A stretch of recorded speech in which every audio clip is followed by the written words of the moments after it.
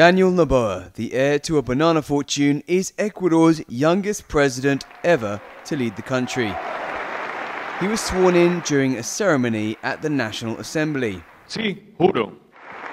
Noboa said he was ready to transform the country. El Ecuador ha pasado por tiempos muy difíciles, retos económicos. Ecuador has gone through very difficult times, economic challenges, security challenges and death, real and political. Few candidates were willing to take the risk of this election.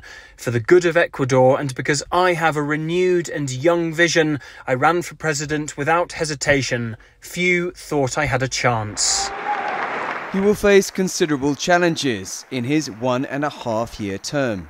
The young president has pledged to rebuild the small South American country's ailing economy, create jobs and stamp out rising violence created by organized crime gangs linked to drug trafficking. The Ecuadorian economy has faltered since the COVID-19 pandemic, which caused poverty and unemployment to rise and pushed thousands to migrate.